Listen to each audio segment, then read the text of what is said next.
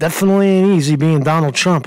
New woman, right? You heard the new woman, the psycho bitch on CNN and ABC. She's writing a book, and she claims that Donald Trump, the president of the United States back in the 90s, raped her in the dressing room of Bergdorf Goodman. Ooh, this is crazy shit, right? So, and the fake news media is running with it. So let's take a look. Right? It's the new Stormy Daniels. It's right on time, too. It's right on time, right? It's like the election's coming around. You got to smear them with something new. The Stormy Daniels shit fell apart. Now you got this woman. I don't even know her name. But let's just listen to how the propaganda media is spinning it already, right? And then we'll watch her go on Anderson Cooper, and she totally falls apart. Totally shows herself as a phony. But let's listen to how ABC, without any real research or just because it's a tantalizing story of Trump raping somebody, listen to how they report it. And his response to a new allegation from a woman who claims he sexually assaulted her in a department store dressing room 23 years ago. Overnight, the president denied the allegation, saying, quote, "She's not my type." Our chief national affairs correspondent Tom Yamas is here with more. Good morning, Tom. Cecilia, good morning to you. This has turned into an ugly war of words over an incident that Elle magazine columnist E. Jean Carroll says has haunted her for 2 decades. The president has said the allegation is made up, citing no known surveillance footage or people who witnessed it, and now going one step further. Overnight, President Trump accusing writer E. Jean Carroll of totally lying after she claimed that he sexually assaulted her in a dressing room in the mid-90s. The president telling The Hill, quote, "I'll say it with great respect. Number one, she's not my type. Number two, it never happened. It never happened, okay?" Carroll firing back on CNN. I love that. I am so glad I am not his type.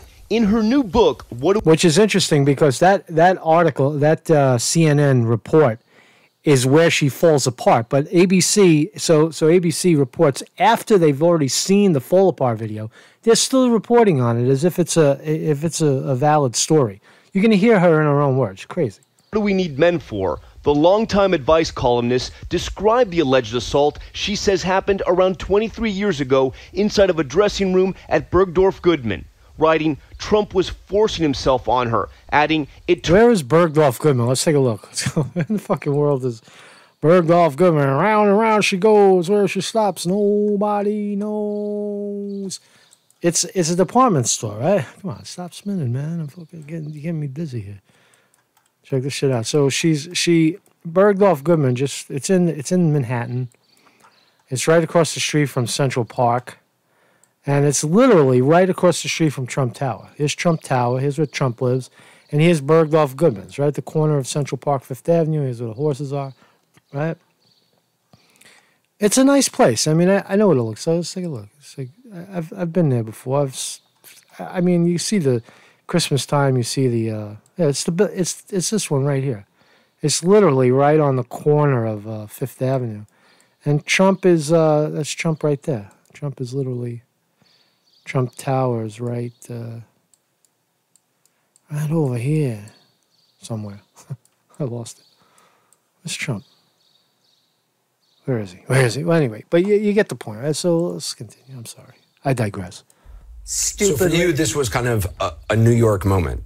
Like one of those best just like the best New York. Donald Trump is going to put on a filmy bodysuit. Wait. I'm sorry. Let's listen to the end of this report. My bad. Turns into a colossal struggle. I try to stomp his foot. I try to push him off, alleging it didn't stop until she says, I turn, open the door, and run out the dressing room. Carroll says she never reported the incident to police, but ABC News spoke with 2 of her friends who did not want to be named that back her account, telling us she confided in them after the alleged incident. Trump has faced more than a dozen allegations of sexual misconduct or sexual assault, all of which he has denied. Carroll says the president's response to her allegation is similar to that of other accusers. He denies, he turns it around, he threatens, and he attacks. This is also not the first time the president has commented on his accusers' looks. At a 2016 campaign rally, then-candidate Trump had this to say about a woman who accused him of groping her on a plane years before. Believe me, she would not be my first choice, that I can tell you. Man, Trump being a man. That's what Trump is guilty of right now. Trump's being a man. He's being accused by crazy bag ladies, crazy fucking New York bag ladies of rape, and he defends himself. What? And he's not allowed to be a man.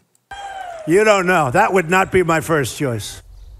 Now, the president has also alleged Carol is just trying to sell books. Carol denies that, saying her book is not even about Trump, and has listed several reasons for not coming forward, including advice from her friends at the time and also the fear of retaliation. Guys. Whoa! So here she is on Anderson Cooper. So just for the let's watch. It's like, oh, I couldn't. So let's go in the dressing room. I thought, yeah, I'm going to make him put pants on. Walked in, and the minute I was in there, he shut the door and pushed me up against the wall and banged my head on the wall and kissed me. It was so shocking. I couldn't, of course, I started laughing again because... You started laughing. You have to remember, too, that Trump is a huge personality in New York in the 90s. He's always been larger than life. Maybe in the rest of the country they don't know about him, but he's a very larger than life character. It's so unbelievable in a very busy store. But listen to how it ends. Watch Anderson Cooper loses his shit when she says this. Of course. Why? Why? Of course. Because it was a way of, if it was at all erotic in his part, it would. If a man is laughed at, it usually will make him. And he put his shoulder against me to hold me against the wall. And at that point, I realized that I was in a very difficult situation. Did he say anything? No. It was just like, we're going to do this thing. She's making it up as she goes along. You could tell she's kind of making it up. We're just so hot for each other. Why would I even try to think what he was thinking? Anyway, so he pushed me, held me with his shoulder, and I was wearing a coat dress and tights, and he pulled down the tights. And so that's he pulled it with both hands, with one hand? One. And that was when it turned serious. I realized that this was a fight. And even though I can talk about it now and put words to it, at the time the adrenaline is pouring through me, and all I want to do is, right. How would you describe, what were you said you were obviously surprised, fighting. Right. Were you scared? Were you angry? I was too panicked to be scared. Too panicked to be scared, okay. You said adrenaline was pumping. I assume it was, right. Because I got strong enough. He's 6'3", apparently, I've looked it up. I was about 6'1" in the massive heels I was wearing. And so we were almost even in height. And down go the tights. And it was against my will. And it hurt. And it was a fight. And this is not a question I would normally ask, and if you don't want to answer, I totally understand. But given the prior accusations, which have all been of forms of assault or harassment, you're saying there was actual penetration. There he is. There she is, accusing the President of the United States of rape. Wow, it's heavy, man. It's so heavy. Look at Anderson Cooper, man. Don't you vet these people? What? She's crazy. Yes. Did you, puts it into a different category of any of the other women who have come forward. I think that is the definition of rape. One definition. That's the definition. Yes.